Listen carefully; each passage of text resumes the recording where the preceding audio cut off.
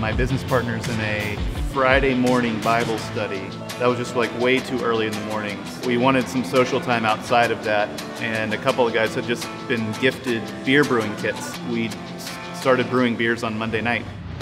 The name really found us. We were brewing beer on Monday nights, and I believe that the name should help tell the story of the brand.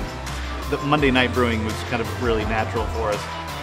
One of the reasons we started a brewery was because we wanted to enjoy what we were doing with work. And we wanted to celebrate every day of the week, right? Like we wanted to celebrate weekdays, not just living for the weekend.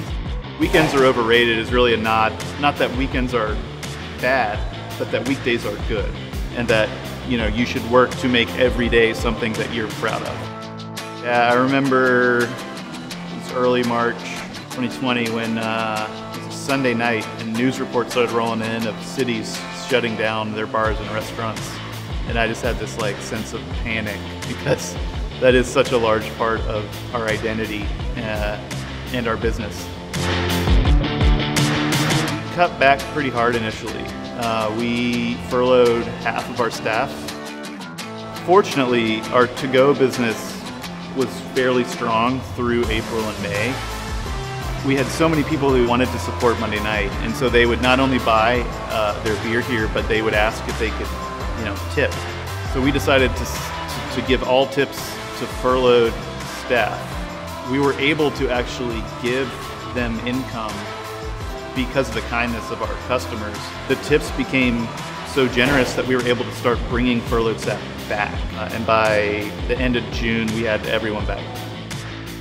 We had people driving to our brewery from Birmingham on the weekend to buy beer from us. Because they're like, I know you guys need this 25 bucks more than I do right now. That's insane. Craft breweries can become flags for people. They're tied to certain geographies. They've got a certain ethos about them. In some ways, people kind of latch onto certain craft breweries to help define their personality. In the same way that I'm an Apple guy, right?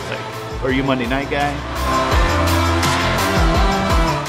I don't think Atlanta gets the credit it deserves. The people that live in the city and around the city have such a passion for the city. There's a togetherness that feels kind of unique to Atlanta, and I think the pandemic helped showcase that even more in some ways. It's a truly special place.